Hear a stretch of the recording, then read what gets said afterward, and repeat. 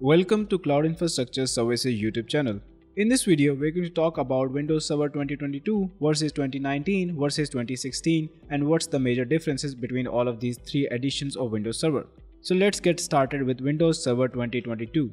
Now throughout this video, we'll be talking about the notable features of each Windows Server version, the deprecated features, and the editions available for download. So let's talk about the Windows Server 2022's notable features. So Microsoft released Windows Server 2022 with a host of new features missing from the previous iterations of operating system. Now some of the most notable features include server and network support improvements. Now Windows Server 2022 came with much needed server management upgrades. It can support servers up to 48 TB of RAM and 2048 logical cores running on 64 physical sockets. Additionally, it is compatible with Intel's set of 3rd generation Xeon scalable server processors. Other than that, we have improvement to storage management. Now Windows Server 2022 came out with a markedly improved storage management feature. It introduced enhanced caching, improved hard drive error checks and repairs, and REFS file snapshots. Other than this, we have the more comprehensive Azure support. Now Microsoft has always been at the forefront of cloud development. Windows Server 2022 would serve as another testament to this fact. Some of its best highlights include automated VM management, greater .NET application support, improved server management, and enhanced admin center reporting, which is the Windows admin support. The next notable feature is actually the improved application support.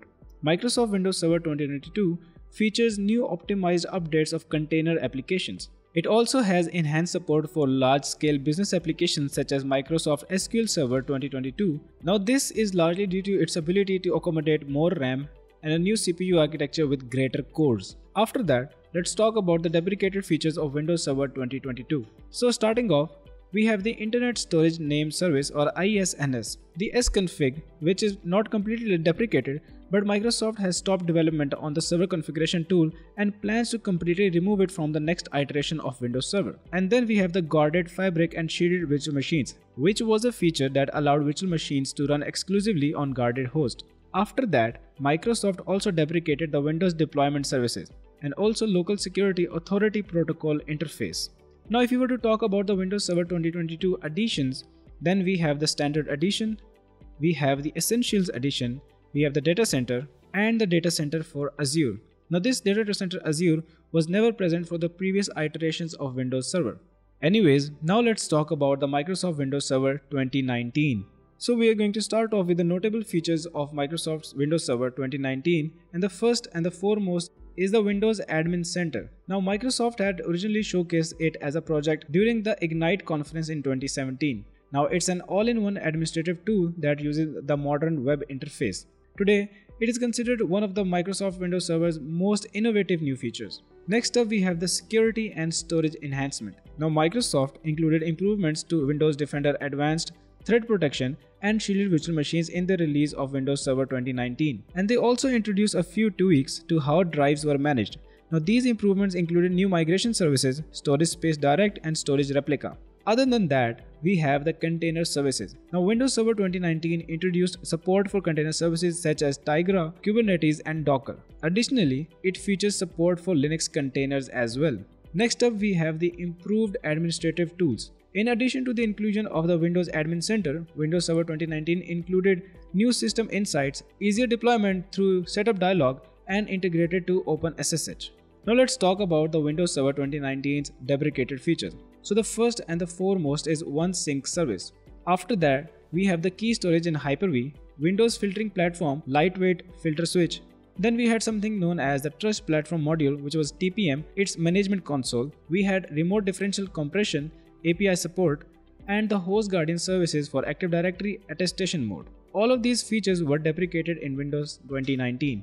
Again, the next we are going to discuss is the additions that are available for Windows Server 2019, and the first and the foremost is again Standard, followed up by Essentials and Data Center. As I mentioned in the previous section, that Data Center Azure was not a part of the previous iterations of Windows Server. So that is why in 2019 you did not get Data Center for Azure. Anyways, let's move on to Microsoft Windows Server 2016. Starting off with its notable features. So the first and the foremost is the Active Directory Federation Services improvement. So users can configure the ADFS features to authenticate users stored in the non-active directories in Microsoft Windows Server 2016. After that, one major feature was the integration of Windows Defender. This 2016 version of Windows Server featured integrated Windows Server LT malware. Now it was configured and enabled by default. After that, we had improved remote desktop service support. Because this iteration of Windows Server featured improved remote desktop performance and stability. Additionally, Microsoft added support for OpenCL 1.1 and OpenGL 4.4. After that, we had new storage services. Now Windows Server 2016 added storage replicas and central storage QoS policies. Now one last notable feature was the web application proxy improvements. So in 2016 version of Windows Server, it offered HTTP to HTTPS redirection, propagation of client IP addresses, and pre-authentication for HTTP basic application publishing. After these notable features, let's talk about the deprecated features of Windows 2016. Well, first and foremost was the software quality metrics SQM. After that, we had tablet for PC general reader platform component, and then share and storage management span for MMC. After that, there was a command which was exe/detect now, which was used for updates in the PowerShell, was also deprecated. Then we had the sconfig.exe, which was a tool but deprecated in 2016. After that, there was another tool which was the SC registry edit, which was also deprecated. Now if we talk about the additions of Windows Server 2016, then we had Essentials, Standard and Data Center. Again, we do not have the data center for Azure. Now if you want to still read about more information about the difference between these three iterations of Windows Server, then you can simply check out the blog linked in the description box. Other than that, if you have learned anything new, then make sure to leave a like and subscribe to the channel.